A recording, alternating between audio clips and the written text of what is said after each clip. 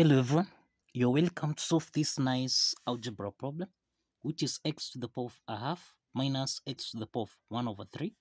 This is equal to 4. So, what are the values of x? Now, let's provide a solution from here. So, this implies that from here, we have x to the power of a half, subtract x to the power of 1 over 3. This is equal to 4. So, the first step to do here, we can let x to be equal to k to the power of 6.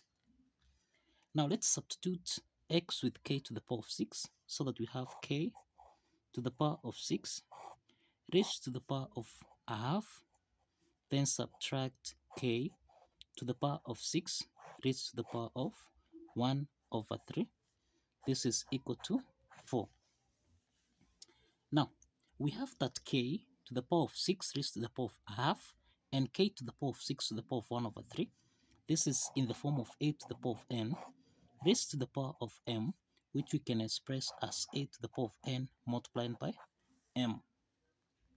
Now applying this exponent property, then we have k to the power of 6 multiplied by a half, then minus k to the power of 6 multiplied by 1 over 3. This is equal to 4. So let's simplify here. 6 divided by 2, this is 3. So this is k to the power of 3 minus k to the power of 6. So let's simplify here. 6 divided by 3, this is 2. So we have k to the power of 2. This is equal to 4. Now, the next step is that we can express 4. We can express 4. This is the same thing as 8. Subtract 4. If you say 8 minus 4 is the same thing as 4. The next step is to take 8 minus 4 on the left hand side so that we have k to the power of 3, subtract k to the power of 2, subtract 8, then plus 4. This is equal to 0. Now, we have k to the power of 3, subtract k to the power of 2, subtract 8, which is 2 to the power of 3, then plus 4, which is 2 to the power of 2. This is equal to 0. Now here we have k to the power of 3 and 2 to the power of 3. So this means we have k to the power of 3 minus 2 to the power of 3. Then subtract k to the power of 2 plus 2 to the power of 2. This is equal to 0.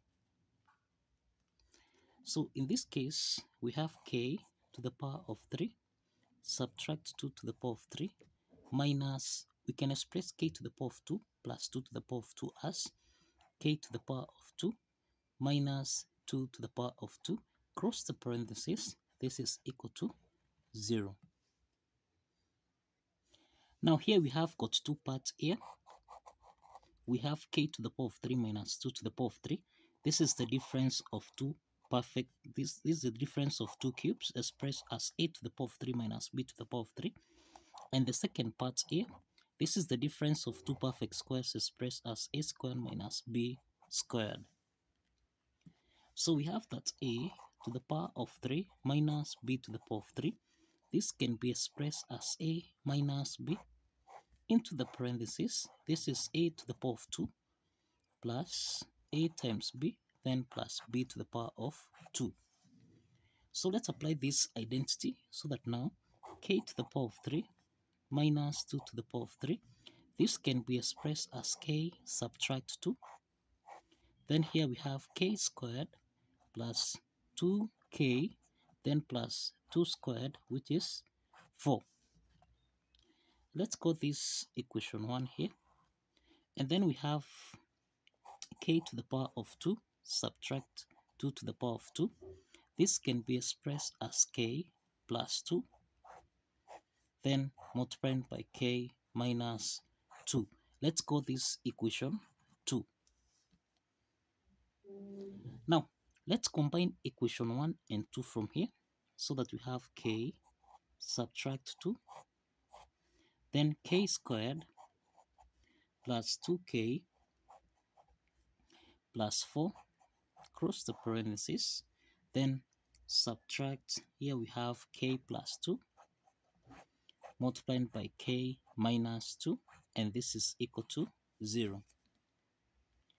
Now, if we check here, we have that k minus 2 is common here, so we can factor out k minus 2 into the parentheses. This is k squared plus 2k plus 4.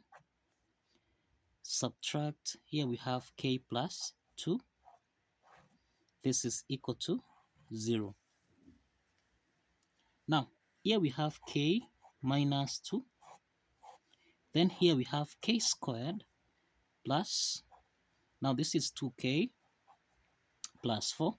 Let's open the parentheses here. Minus times k, this is minus k. Minus times plus 2, this is minus 2. This is equal to 0. So this is k minus 2. This is k squared. Now, plus 2k minus k, this is plus k. Then we have 4 minus 2. This is plus 2. Cross the parentheses. This is equal to 0. Now this implies we have got two parts here. We have that k minus 2. This is equal to 0. And we have k squared plus k plus 2. This is equal to 0. Now, from the first part here, we have that k1 is equal to 2. k1 is equal to 2. Now, from the second part here, we have that this is a quadratic equation where we have a is equal to 1, b is equal to 1, and c is equal to 2. Now, we can solve for k2, k3 by applying the quadratic formula here, which is minus b plus or minus the square root of b squared minus 4ac, everything here divided by 2 times a. Now, let's substitute the values of a, b, and c in this formula here, so that we have minus 1 plus or minus, we have the square root of 1 squared minus 4 multiplied by 1 times c, which is equal to 2. Then everything here divided by 2 multiplied by 1.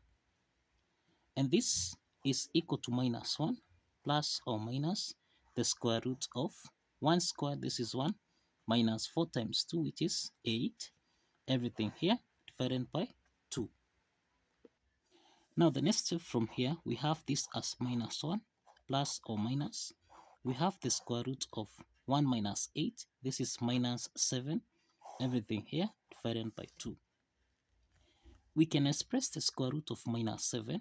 This is the same thing as the square root of 7 multiplied by minus 1. Everything here divided by 2.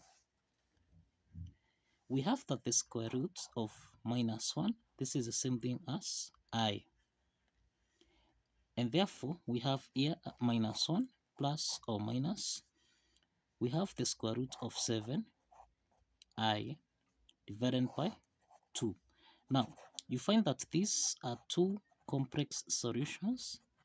These are two complex solutions, which implies that k2 and k3, this cannot give us a real solution. So there is no real solution here from this k2 and k3. Remember, these are two complex solutions. So we only have k1, which is equal to 2. This is the one that can give us a real solution. So let's focus on k1, which is equal to 2. Now, if you recall, we are saying that let x be equal to k to the power of 6. So we can solve for the value of x here by substituting the value of k, so that x is equal to 2 to the power of 6. And 2 to the power of 6, this is equal to 64. So this is the value of x. Now, the next step is to verify that this value of x here satisfies the equation. Now, if you recall, we entered x to the power of a half, subtract x to the power of 1 over 3. This is supposed to give us a value of 4. Now, let's substitute x equal to 64. So we have 64 raised to the power of a half minus 64 raised to the power of 1 over 3. This is supposed to give us a value of 4. Now, 64 raised to the power of a half. This means this is the square root of 64. Then subtract 64 to the power of a third. This is the cube root of 64. This should give us a value of 4. So we have that the square root of 64, this is 8, minus the cube root of 64, this is the same thing as 4. This is supposed to give us a value of 4. Now, 8 minus 4, this is 4, which is equal to 4. And this implies that the left hand side is equal to the right hand side. And this affirms that the value of x here, which is 64, satisfies the equation. So kindly follow the steps, like this video, and kindly subscribe. Please like this video and kindly subscribe. See you in the next video. Bye bye for now.